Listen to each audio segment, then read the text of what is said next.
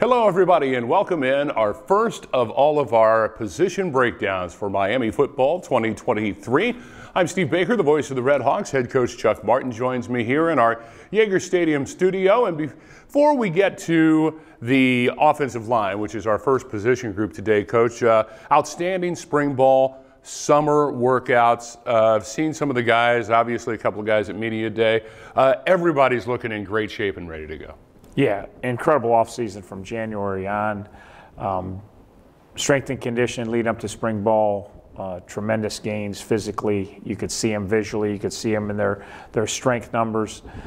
Kids worked incredibly hard with our strength staff, did a great job, had a really good plan going in the offseason, had a really competitive spring ball, just got better at every position. We had some young guys really take off during the spring that haven't even played yet at Miami, and we're expecting them to hopefully take that to the fall. And then we went right back in that strength and conditioning cycle.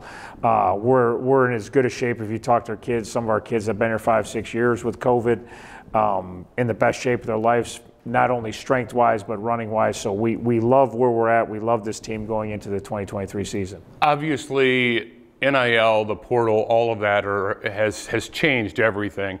In terms of recruiting and building a program. You can't really build a program these days because you never know what's going to happen, but building from year to year, and this seems to be a very solid group. Yeah, no, we're really excited with our additions, whether they be freshmen or whether they be transfers. We lost a couple good players to Power 5 schools, which is going to happen when you have good players.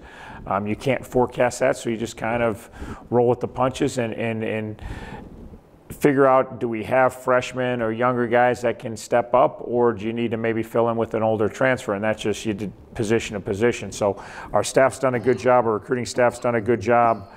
We filled some of the cracks with older guys, some of the cracks we think are going to be filled with younger guys. We're still a freshman-laden program. The culture we've created here over a 10-year period, our kids work as hard as anyone in the country. Our kids do as well in the classroom as anybody in the country. Our kids prepare as hard as anyone. They act appropriately. So our culture is our culture. So we're still going to be based on high school kids developed through the program. Sometimes we're going to lose some of those for whatever reason because of the transfer rules.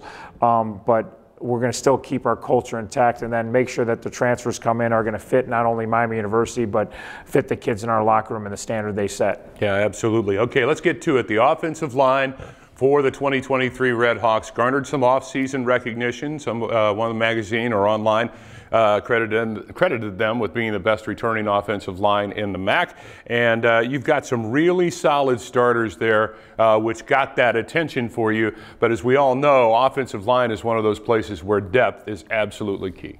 Yeah, no, and this is an area that in January we really felt like experience-wise, talent-wise, and then just productivity-wise, we have to get better. And we know we have the bodies to do it.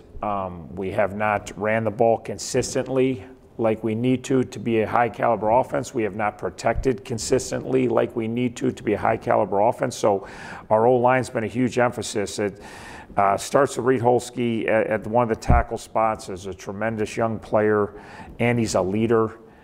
He comes to work every day, whether it be in the weight room, whether it be conditioning-wise, whether it be at a practice, whether it be at a meeting, comes to work with a professional NFL mentality, professional CEO mentality every day, and he's a tremendous football player that is just scratching the surface of what he's going to become. And then the other side, it's weird because at our left tackle, we have 2 returning starters, which is say, how can you have 2 returning starters? But we have Sam Vaughn, who was our starting left tackle, and brings experience and know-how, and we're expecting big things. We're expecting Sam to take a giant step this year we thought he was going to take the giant step last year, but then he tears his ACL in the Kentucky game. So the first half of the first game of the year, you lose your starting left tackle, and Jado's played the last 11, 12 games for us. So we actually have 2 returning starters. One of them will certainly start left tackle. One of them may start at left guard or someplace else. There's a lot of battles going on that Sam did not go through spring, so we're still trying to get the puzzle pieces right, but we feel really good about those guys on the left side. Then there's a host of others. Kobe Border started at right guard, played good for a young guy, but has a few jumps left in his game that we need to make. We got John Young, a transfer from Kentucky. We've got